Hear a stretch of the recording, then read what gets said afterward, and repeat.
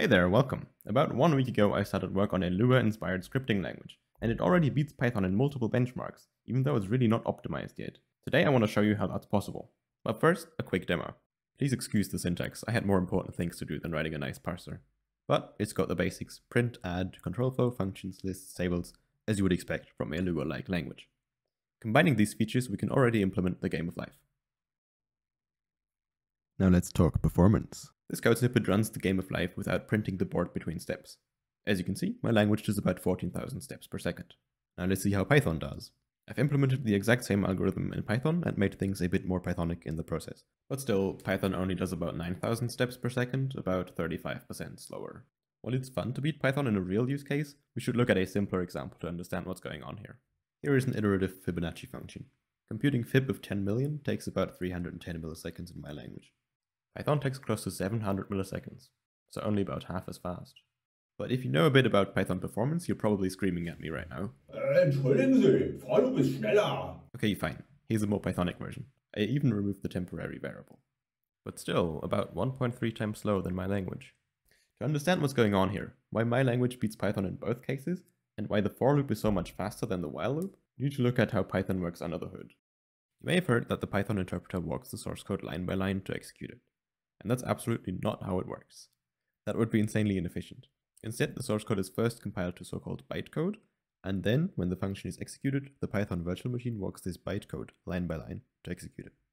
Here's a simple function that adds 3 numbers. Using Python's dis module, we can see its bytecode.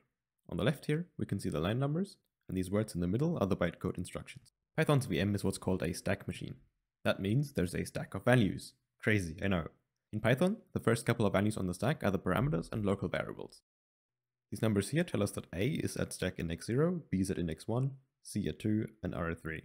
First thing the function does is add A plus B. In a stack machine, this is done by first pushing the values of A and B to the top of the stack, done by these load fast instructions here. Then the binary add instruction pops these two values off the stack and pushes their sum back onto the stack. Now we just need to push C, then binary add, and there we go. The sum is at the top of the stack. Next, the result needs to be stored in the R variable. To return R, we again need to load fast, and then the return value instruction returns this value from the function. You may have noticed that the Python VM has to shuffle a lot of memory around. Push this, pop that. And indeed, this is quite wasteful. Of these 8 instructions here, only 3 actually perform useful work. It's a bit like walking through mud. Each step forward takes just that little bit more effort, but over time it really adds up. So what if we just removed some of the mud from the code? The real issue here is that the binary add and return value instructions always operate on the values at the top of the stack. But we could make them operate on arbitrary values in the stack by encoding the source and destination stack indices in the instruction itself. That way, the VM can simply read the stack values from wherever they are, perform the operation, and store the result to wherever it is actually needed. This design, where instructions can operate on arbitrary stack values, is called a register machine. And this is exactly how things work in my language's virtual machine as well. Here's the bytecode of the iterative Fibonacci function. Python on the left, my language on the right. They basically do the exact same thing, except Python does a lot of stack shuffling in between.